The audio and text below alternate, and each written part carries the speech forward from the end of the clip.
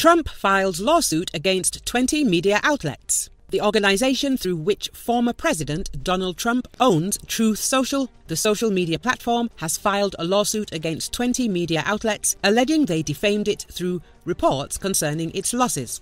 According to and including Newsweek publications, the complaint, filed by the Trump Media and Technology Group in the 12th Circuit Court in Sarasota County, Florida, describes reports that the company had lost $73 million since being launched as an utter fabrication.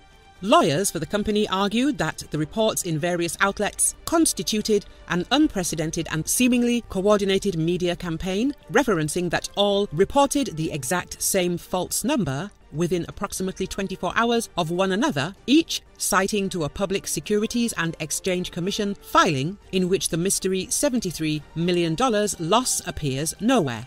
When the $73 million figure was first reported, Truth Social released a statement which said, "Unsurprisingly, the fake news is defaming Truth Social, reporting utterly false information and ignoring that yesterday's filing was a crucial milestone towards completing our proposed merger." As well as Newsweek, The Hollywood Reporter, The New York Daily News, MSNBC, CNBC, Forbes, Axios, and Reuters were named in the lawsuit. Rolling Stone magazine and the owner of The Hill are also listed.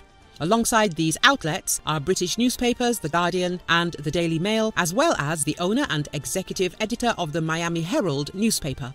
Several online-only outlets are named, including Deadline Hollywood, the owner of Benzinga, Market Watch, The Daily Beast, the owner of Gizmodo, Mediate, and Salon. Some of the outlets named in the lawsuit have also issued updates to their articles, removing the $73 million figure.